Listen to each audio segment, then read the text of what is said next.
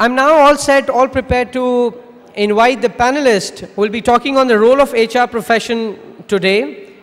What has changed and where are we heading?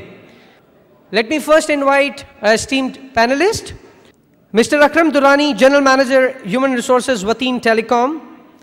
Faiez Seyal, Head of Human Resources and OD, Pakistan and Iran, GlaxoSmithKline Pakistan Limited. Kiran Khan, Manager HR and Admin, 3M Pakistan. Brigadier Taimur Afzal Khan, Director Human Resources, Karshi Industries Private Limited. Faiez Seyal, Managing Associate, ACE Consulting Group. And Andeep Abbas, CEO, Franklin Covey Pakistan. Kindly put your hands together for the panelists.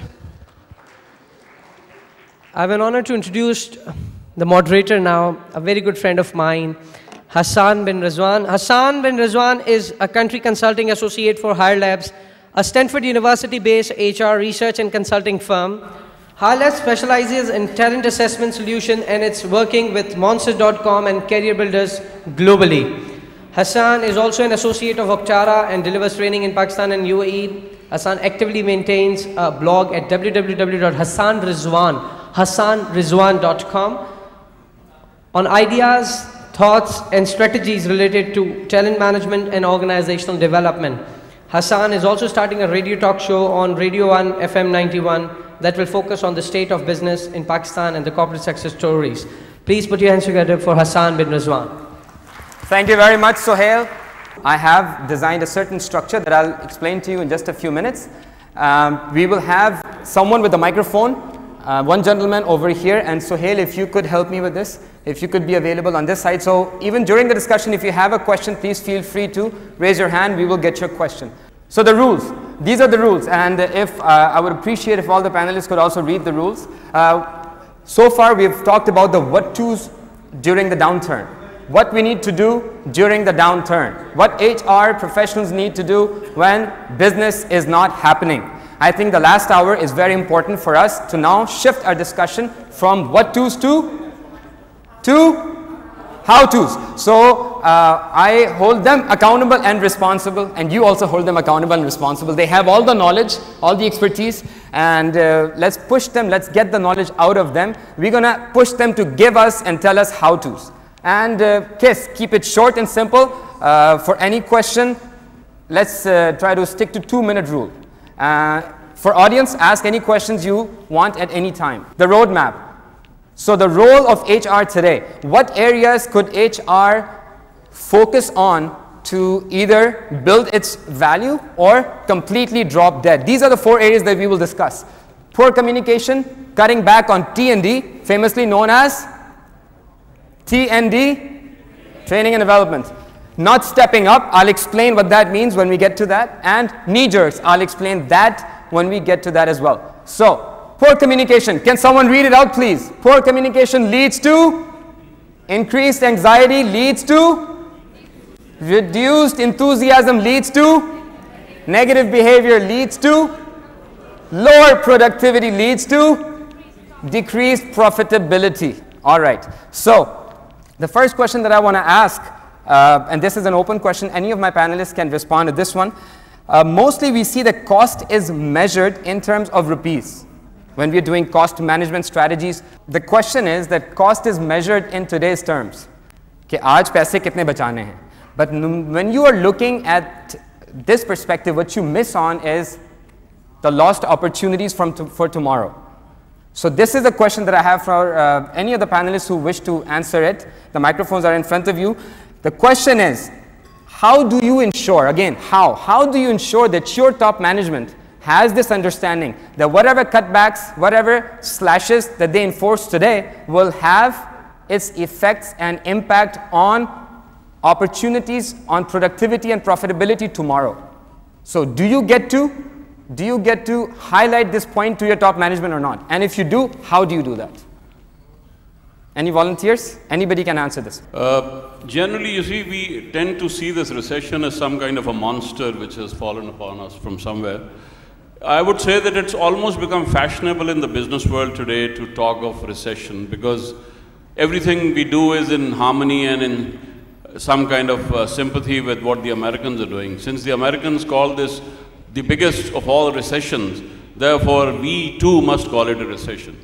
We as a nation have been used to crises all our lives, and we have lived through one crisis after another. To us, it is just like Ghalib said, "Ranj se khugar hua insaan to mit jata hai gham, mushkilein mujh pe padi itni ke aasan ho gayi." To us, this is just another crisis that has come, and it's been going on for the past nearly decade and a half. So number one, we must understand that this is not the monstrosity that we make it out to be. And here are opportunities even now wide open in front of us which can be utilized.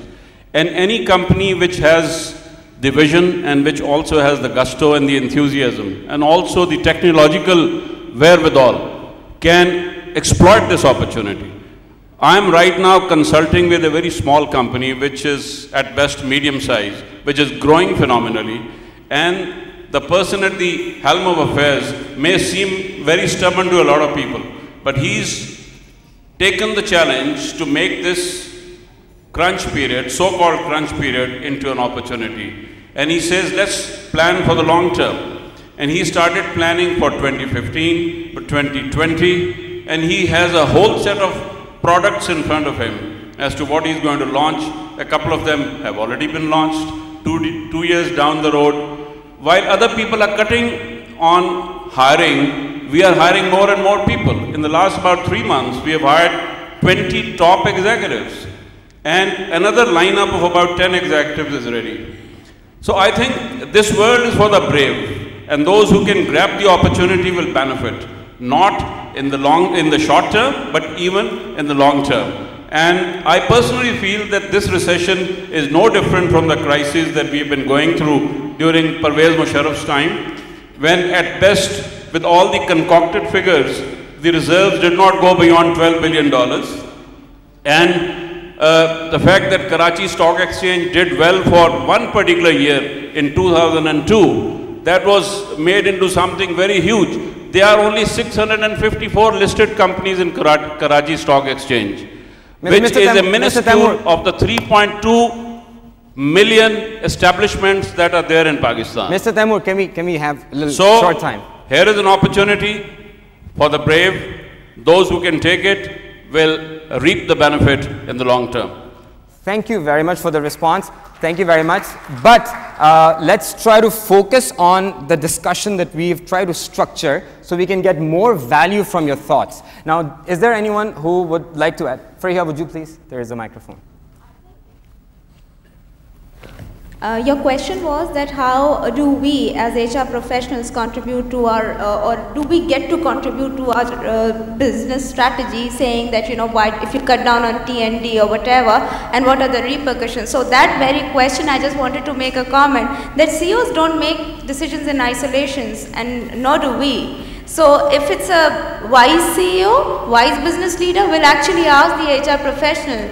And also HR professionals themselves, if you see your balance sheet, if you know the kind of industry you're in, you would make that decision jointly. It doesn't happen that CEO one fine day say, you know, slash your budget. If it's a mature organization, it should not happen that way. So if it is not a mature organization, do you have a medicine for that organization? Yes, Kiran. Just want to make a comment on that one, because yes, for some organizations maybe this recession is still not here.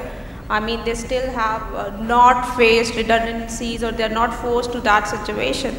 I would quote here a practical example or something which happened at 3M, because we are a company who is a global company.